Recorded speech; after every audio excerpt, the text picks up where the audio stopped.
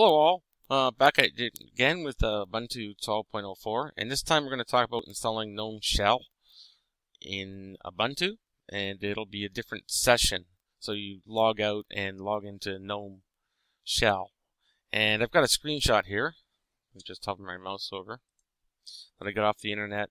When you log out, you hit the button, and then you have a choice here, GNOME. Right here is the first one you want to do once you install gnome-shell. Or if you want to go back to Ubuntu, you can use that. Okay, let's get started. Probably the easiest way now is to just open Ubuntu Software Center. And just type in gnome-shell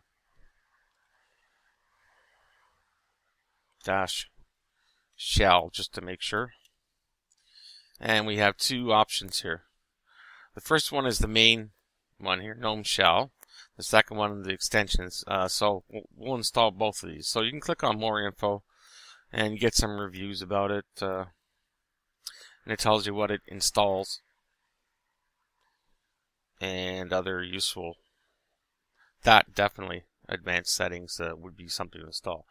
So you just hit install and type in your password. Hit enter and let it do its thing. And then move on to getting the extra gnome shell packages, sorry.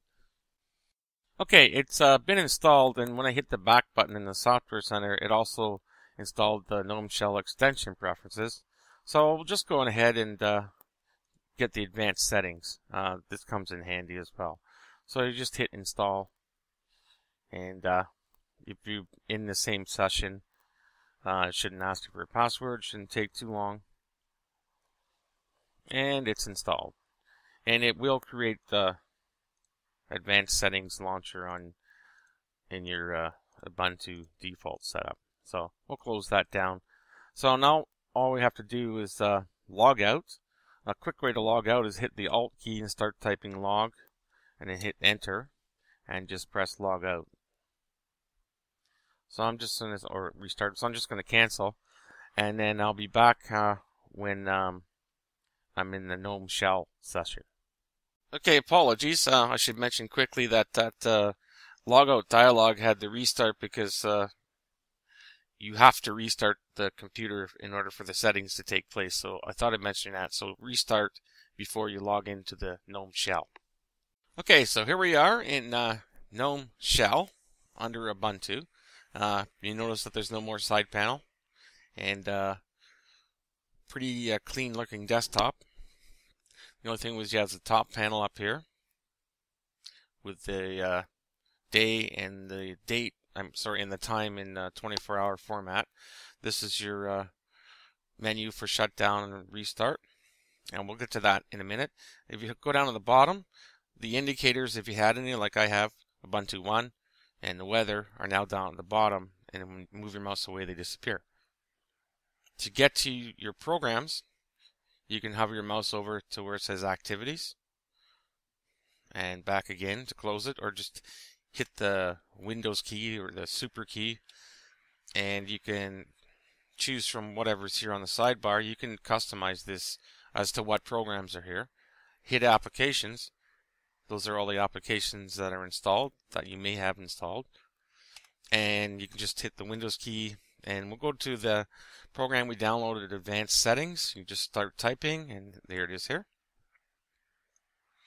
And desktop, you can have the computer home folder visible on the desktop. You see here. If you don't want them, you can turn it off. You can mess around with the fonts if you want. Shell. Show date and clock. There we go. Show time with seconds. There's the seconds. And show the week date in the calendar.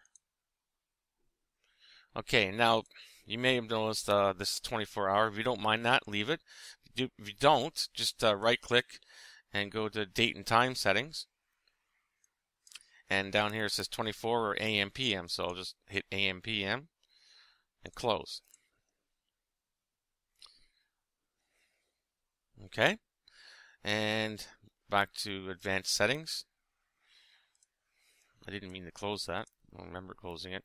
Okay, now in the shell part again. If you notice here, there's only a close button. Like if you go to your file manager, Nautilus, there's only close. If you don't like that, you can have maximize and close, minimize and close, or just all of them, which I usually choose. Shell extensions don't have any, but we can fix that up.